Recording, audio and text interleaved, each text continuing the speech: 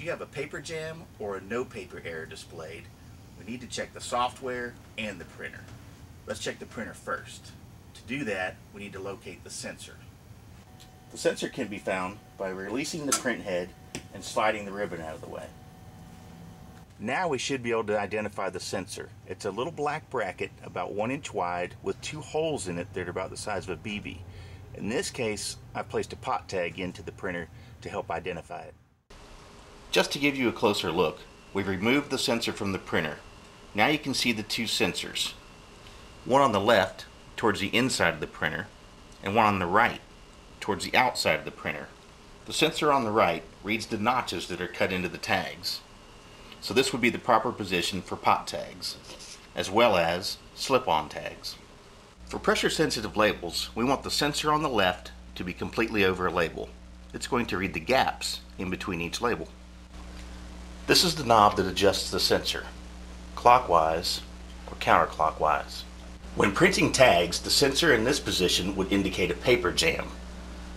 The sensor in this position would indicate a no paper. Remember, we want the sensor on the right to be in line with the notches of the tags as they travel through the printer. The sensor on the left should be off the tags completely. To adjust the sensor, spin the sensor knob. Spinning the sensor clockwise moves the sensor to the right. Spinning the sensor counterclockwise moves the sensor to the left. Now that we've established that your sensor is in the correct position, yet you still have a paper jam or no paper error, the next step would be to calibrate the printer. To calibrate for tags, pot tags or slip-on tags, the first step would be to remove the tags from the printer completely.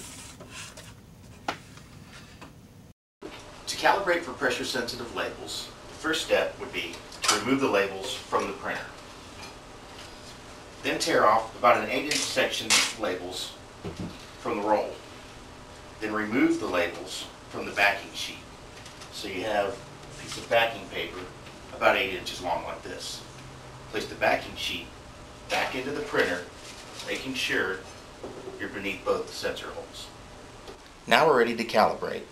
Turn the printer off, and while holding down the feed and pause buttons, turn the printer back on. This will put the printer into diagnostic mode. Tap the restart button twice to sensor adjustment, and then tap the pause key 3 times to transmissive. Then press and hold down the restart button until you get an asterisk in the display. Then tap pause. If sensor adjust displays, turn the printer off. You're calibrated. If PE level R appears, tap the pause button once and that'll change it to PE level T. Then press and hold down the restart button until you get another asterisk. Then tap pause. Sensor adjustment will appear and you're calibrated. Turn the printer off. So if we know we have the sensor in the correct position and we know we're calibrated correctly, the next step would be to look at the software settings.